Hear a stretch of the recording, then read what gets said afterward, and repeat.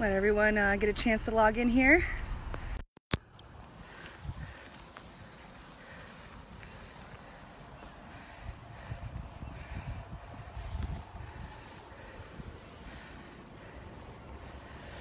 All right, everyone, Kristen Nielsen here, Jet 24 News. We are at Frontier Park. Today is the annual Cascade Creek cleanup, hosted by the Sons of Lake Erie, and some first-time volunteers here, a pair of mothers here with their Cub Scouts, volunteering for the first time, as I said, happened upon a human skull along the creek. Erie police have confirmed that it is a human skull. If you see through the trees here, you can see a couple officers still scanning the creek bed to see if they can find any other evidence or information. There's not any substantial information other than a human skull was found here along Cascade Creek, and it was in this area. Basically, if you look through the trees, Romelo's is right there,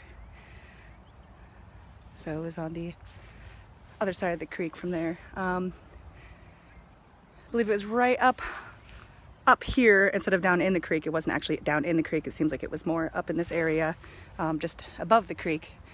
So police are looking around and investigating to try to find out where that skull came from, if there was foul play involved. We have more officers arriving on the scene here. They are unable to comment at this time.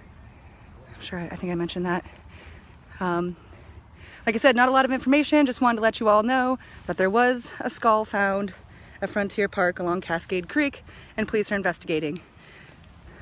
So obviously, if you have any information, call the EPD at 870-1120.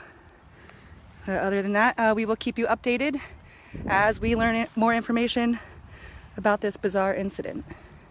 Thank you for watching. Tune in tonight at 6 on Jet 24 and 10 on Fox, and again 11 on Jet for more information. And always on YourErie.com.